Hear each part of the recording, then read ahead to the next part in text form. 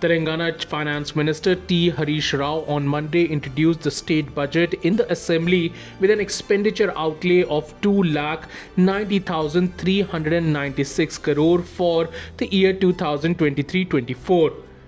Chief Minister K. Chandrasekhar Rao's brainchild Dalit Bandhu scheme was allotted 17,700 crore rupees.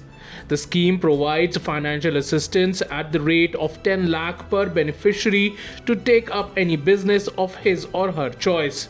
In the budget, an amount of 36,750 crore was proposed as the Special Development Fund for Scheduled Caste, while the Medical and Health Department gets 12,161 crore rupees.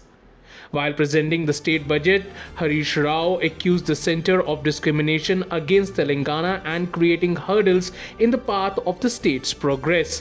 He said that the centre has imposed a cut of 15,033 crore rupees on the state and acted against the federal spirit of the nation. He said that despite restrictions and discrimination by the state, Telangana has not compromised on the development and welfare programs of the people.